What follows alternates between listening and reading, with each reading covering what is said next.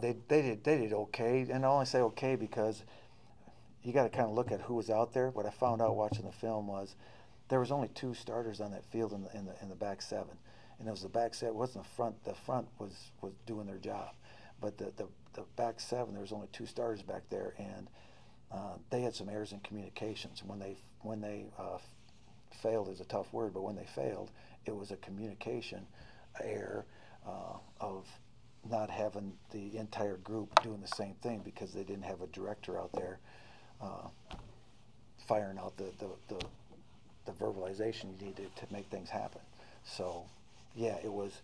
They needed somebody really verbal, and it's hard to be verbal when you're young and you're just trying to do your own job, let alone try to get a couple other guys on the same page, and thus some of those breakdowns were due to that.